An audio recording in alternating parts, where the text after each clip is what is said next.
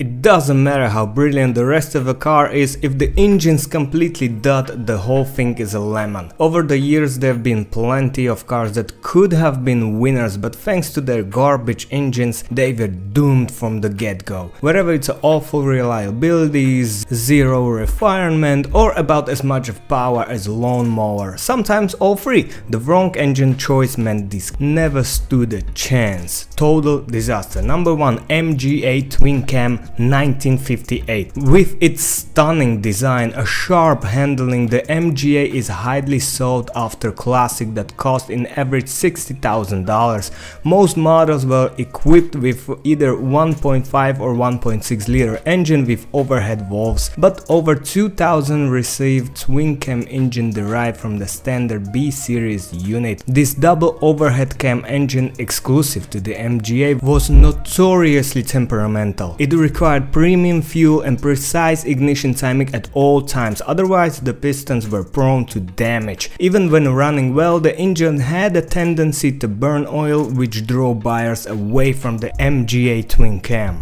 Number 2, Chrysler gas turbine 1963. I'm not here to poke fun at Chrysler for including this car that never made it to the full production. After all, innovations comes from pushing the boundaries, but the Chrysler gas turbine was definitely a step too far. Only 55 were built and loaned to the families from the real world testing. The verdict: lackluster acceleration, atrocious fuel consumption, a convoluted starting process, and poor refinement made the whole thing more hassle than it was worth. In the end, a standard V8 could have done much better job without all the headaches. Out of 55, only 9 remain and only 3 still run. Number 3, Hillman Imp 1963. The Imp had the potential to be a truly great car with its lightweight design, smooth gear shifts, and lively engine. Its rear-mounted all-aluminum 875cc water-cooled engine made it a blast to drive,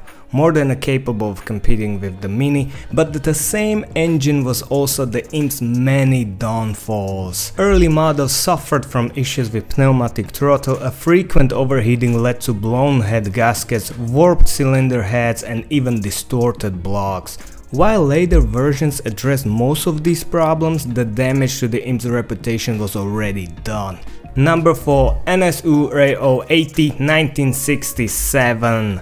All of the underperforming engines on the list, the Aero 80's Vonkel unit stands out as a complete disaster, so bad it nearly took down the entire company. The Aero 80 itself was a fantastic car, boosting an ultra aerodynamic design and semi-automatic transmission, but the engine failures with the first 10,000 miles were common due to the rotor tips wearing out and causing compression issues. Warranty claims skyrocketed, pushing NSU to the brink of a collapse, ultimately forcing them into Volkswagen hands in 1969. By 1977, both the Aero 80 and NSU name had faded into the history.